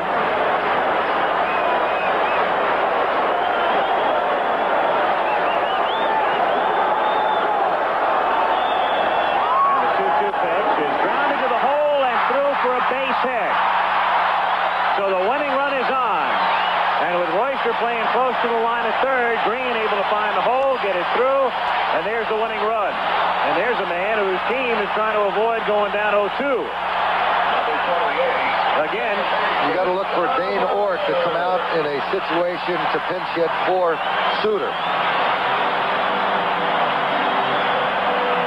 Tommy Herr coming up, probably to bunt. What you would normally do in this situation with a winning run at first base. How about Green's speed, Tommy? Outstanding. Tremendous speed. Put him in the clash with McGee. Yes, you put him in that clash, yes. And here, you know, it was a tremendous double switch by Whitey Herzog, and that's why Green was hitting in that situation in the pitcher spot. Go to first base. Green in only 76 games this season, and off times as a pinch hitter or defensive replacement, still had 11 steals. Royster well in at third. Waiting for the bunt. Herr squares, lays it down. Good bunt, does the job. Super bunt. He deadened that ball very good, whereas he didn't bunt the ball too hard back to the pitcher. And that's the secret of bunting, is deadening the ball coming off the bat. If the hitter goes out with the bat, then the ball will come off a lot harder. He takes the ball, hit the bat, and then a slight give with the hands, allowing the ball to come off very slowly. And that's what you have to do here when everybody in the ballpark knows you're going to lay one down. So Garber over to Hubbard covering. And the winning run is at second. Now Torrey goes to the mound. Oberkfell is the batter. You've got first base open. Now you've got the number 3 spot occupied by Suter. Up next, Whitey Herzog's not going to tip his hand for the moment. He sent Suter out into the on-deck circle as they discuss strategy. Well, he's asking him who he'd rather pitch against, Oberkfell or Hernandez or the pinch hitter. And Garber's going to tell him whether he's going to walk him intentionally or not. Well, let's see what Garber told him, and Torrey's got to know it too, because Oberkfell is 6 for 10 lifetime against Garber. And Garber may not even put him on intentionally. If he doesn't, he's not going to give him anything good to hit. So Oberkfell, 6 for 10. Not only that, but a home run for a man who hits very few. In fact, he has only 8 in his career. And he could set up the double play also. So Garber's been no mystery to him, and yet he's going to pitch to him. He's rest assured he won't give him anything good to hit. It could be an intentional walk, but he does give him something, and he rips it foul. 0-1. No balls, 1 strike to count. If Torrey is aware of that particular figure. Joe is in his first year with Atlanta, and those stats with Garber go back a little ways. Dean's got to know it. Maybe not the exact figure, but he knows Oberkfell hits him. 0-1. 1 out. Game time 3-3. Very, very tough situation right here. The right center field. Butler on the run. Reaches up, can't make the catch. Green around third, comes in to score, and the Cardinals lead 2 games to nothing.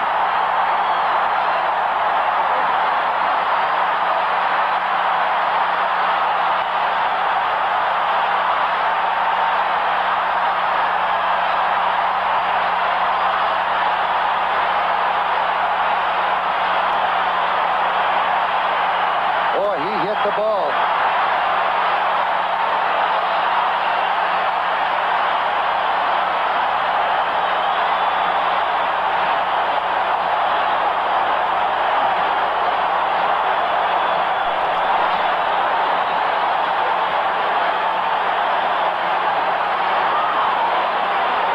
First base open, and a man 6 for 10 lifetime, and they work on him. He drills 1 foul and drills 1 to center.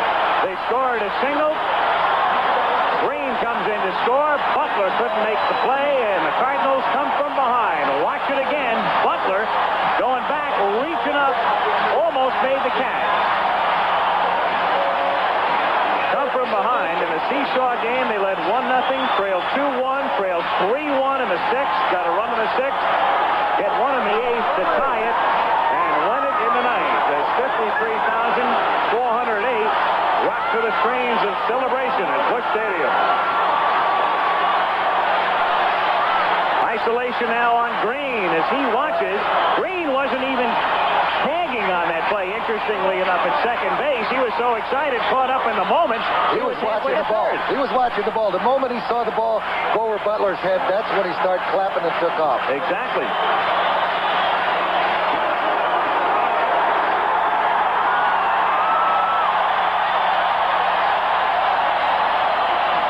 St. Louis Cardinals. Well, they put the Atlanta Braves in the same position that the California Angels put the Milwaukee Braves in. Now they're going back to Atlanta, to the confines of their home field. They'll be in Atlanta for Game 3 tomorrow. It'll be a happy starter down to Georgia tonight for the St. Louis Cardinals, who beat the Braves 4-3.